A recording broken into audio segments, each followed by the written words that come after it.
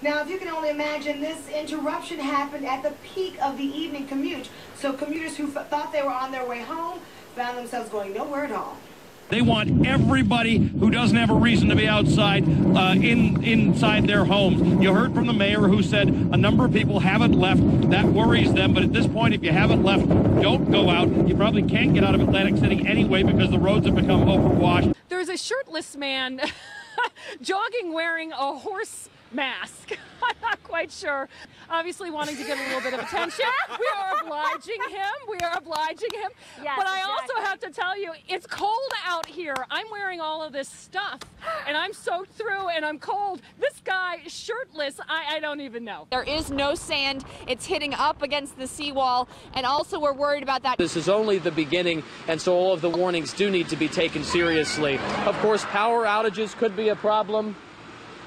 That's never a good idea, folks. Yeah, you know, I was hesitant because there was so much swearing and cursing out here. That's how upset these fans are. But I trust that this fan will not curse or swear on television. I'll try. Tell me, though, how does this feel? It really hurts to give up a 6-run lead. It's tough. It's tough.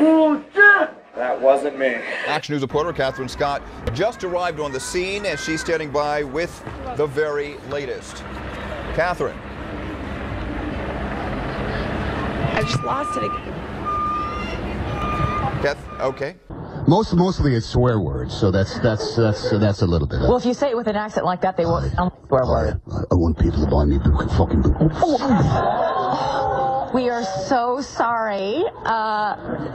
Good morning, America. Man, oh man. Bleep that I'm out. sorry, I slipped into a brand of acting. Method. I have never done that before. I would apologize to the kids in America that are watching this right now. hope they're all And cool. let me say, next time on the show, there will be a 7-second delay. You also speak in another. A little bit of what you see here. That's Wyclef Jean giving an interview. He is one of the many surrogates, you could say. Sorry? Wale, excuse me, Wale. Got my artist mixed up.